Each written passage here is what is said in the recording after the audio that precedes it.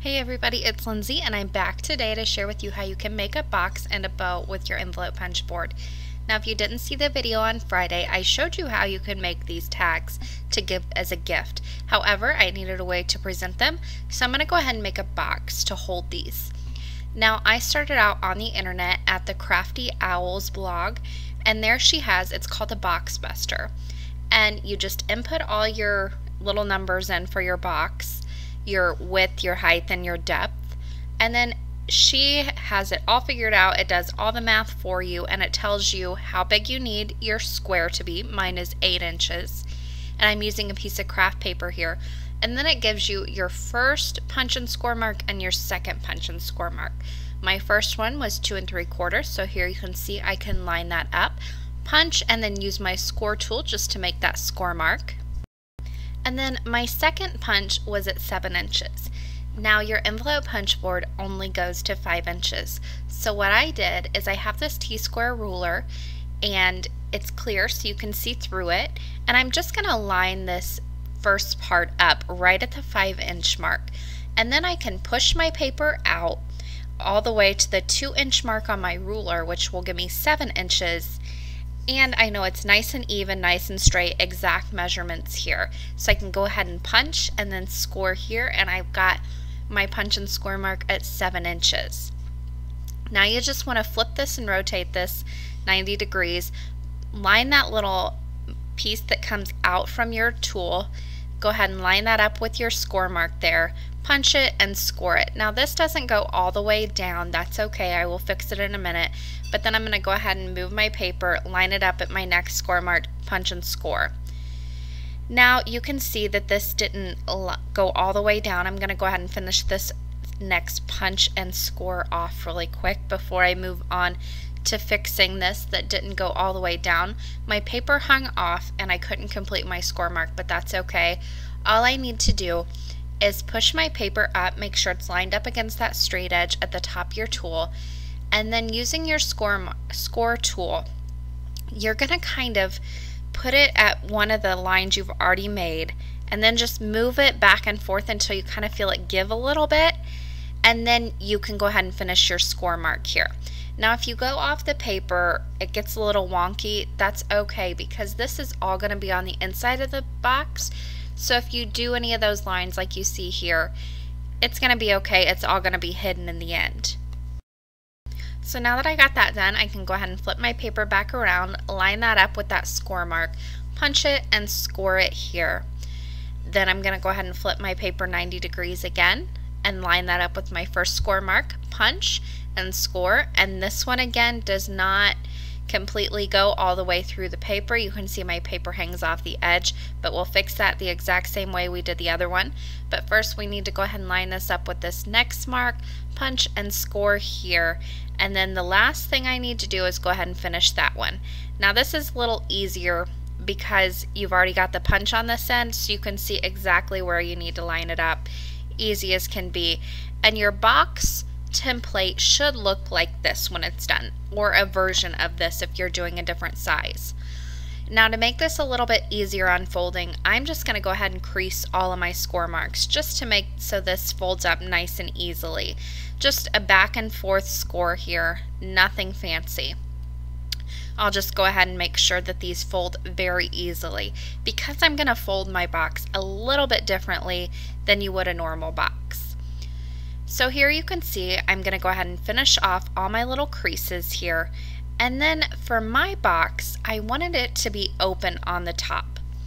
So first of all, I need to go ahead and use some really long scissors. I believe these are 8 inches. These are just Fisker scissors.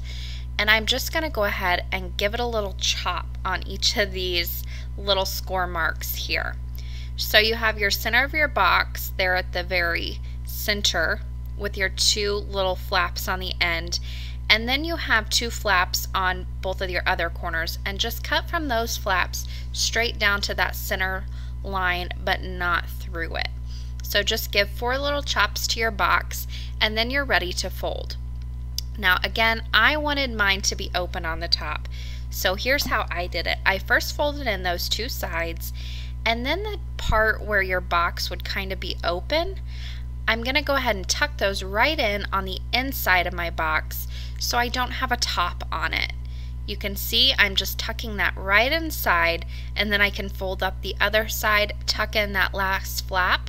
And because I did it this way, it really stays nice and secure on its own, but I did go back in and squirt some glossy accents on those flaps, held it for a few seconds, and then held that box all together, and that finished it off. The only thing I need to do now is decorate it. So I'm using the same stamp set on the front of my box as I used for my tags, just to give it a nice cohesive look. I'm just going to go ahead and stamp out a little scene using the Lawn Fawn Bake with Love stamp set. I already had all of these masks cut out. You can see there's already lots of stamping all over them, so you get lots of use out of your masks if you save them.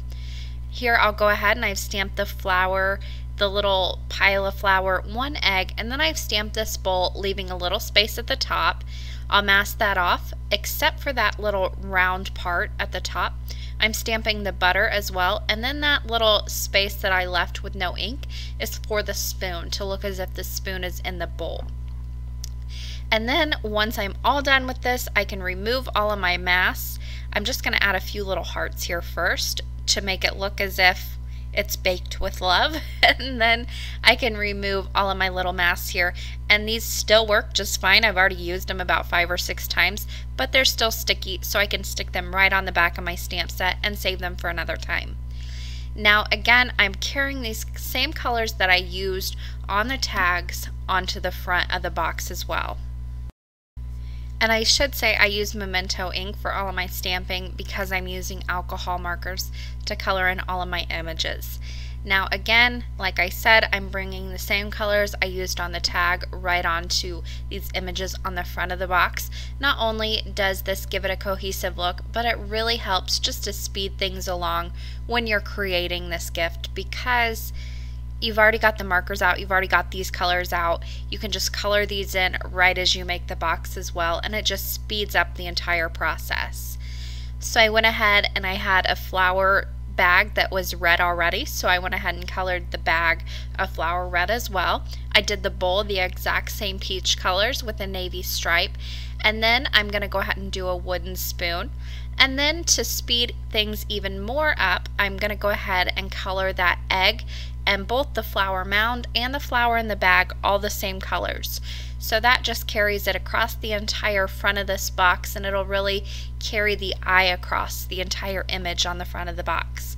The butter is yellow, as butter is, and then I'm going to color these little hearts red and peach just for a little something different. And that will finish off all the coloring except for just a little bit of shadow on the bottom, nothing fancy, just 2 grays, a darker one and a lighter one to blend it out, and that does it for the coloring. And here I will show you in a nice close-up of what it will look like on the front of the box. So now I wanted to make a little red bow for my box, but I didn't have any just plain red ribbon. So first I started with a 3/4 inch strip of red cardstock, and then I cut that down to 8 inches long. I'm going to go ahead and line this up at the 4-inch mark on my envelope punch board. I'm just going to place that in there, give it a punch, and then I will flip this over and give it another punch on the other side as well, making sure it's lined up at 4 inches. This is going to, because I pushed it all the way up in there, it's going to give a very thin line, so just be careful when you do this. It can break pretty easily. You could always pull this out just a little bit and it won't be such a thin line, and it'll still give you a great bow. I just went ahead and wanted to make sure mine was nice and straight. I also did the same thing on both ends, and here is the template you should end up with. Now, to make my bow more realistic looking and just a little bit easier to work with, I took my bone folder and kind of ran it along each of these ends of the cardstock, and that just breaks up the fiber in the paper and makes it a little curly and easier to bend like you want it to. It makes it more pliable and easier to work with. So I'm going to go ahead and put a little adhesive, this is just double-sided paper adhesive, right in the center of this bow. And I'm just going to go ahead and take the backing paper off of that and then place both of these ends down. Now this isn't strong adhesive, so you really want to go back and squirt some heavy duty adhesive. You could even use hot glue here just to hold this together nice and secure. This was just a nice, quick, easy way for me to get this all together. And then holding that right in the center, I pressed both bow loops up so it kind of fluffed it up a little bit. Now I had a little bit left over here, so I'm just going to go ahead and cut a tiny strip off of it, give it a little curl with my bone folder as well here. And then using just a little bit of paper adhesive, I'm going to go ahead and put that right in the center of the bow to cover up both of those ends so nothing ugly is showing here. It covers up all of your ends that would poke out. And then I can just trim this off right on the back so it wraps around to the back and you don't see any of these ends as well. And I'm just using fine detail scissors here so I can get a nice clean sharp cut. Now when you cut your paper down to 8 inches, you should have a little bit left over. So I just cut that right in half, and then I'm gonna put these ends right into this punch board punch and give it a nice little punch, making sure it's even on both sides. And this gives me a little fishtail end for fishtail ends on my bow. Here you can see I can line those up right on the back of the bow, and it looks like I have a nice tied bow with fishtail ends on it. So to put this all together, I just put some double-sided adhesive on the back of the stamped panel that I made, and I will just put that right down onto the front of the box. For the bow, I'm going to use a little bit of foam tape on the back of it, just to give it a little dimension, and then I just put that right in the top right-hand corner of the box. And there you can see my little tags fit right down in there.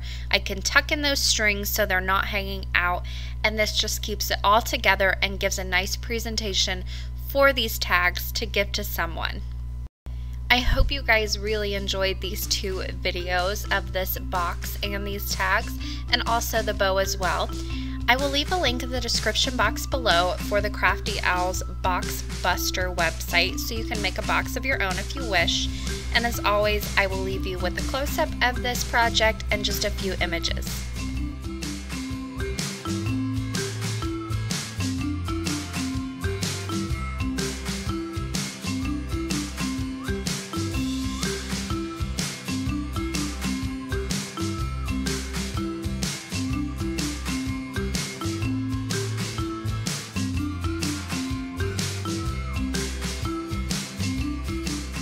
For more information and the supply list, you can head to my blog, craftingwhilecaffeinated.wordpress.com. The link is in the description box below, as well as that I in the top right-hand corner. That will get you there too. Thank you guys so much for watching today, and happy crafting.